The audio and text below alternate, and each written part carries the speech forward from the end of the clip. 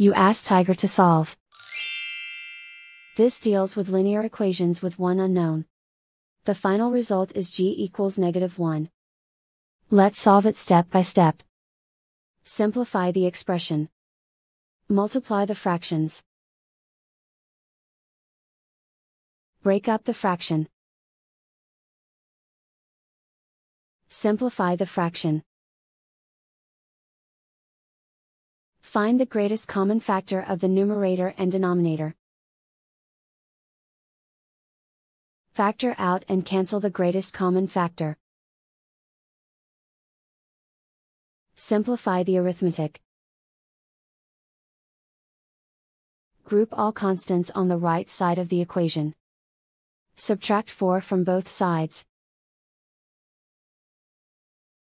Simplify the arithmetic.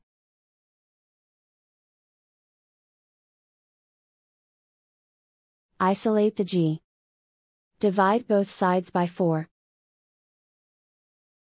Simplify the fraction.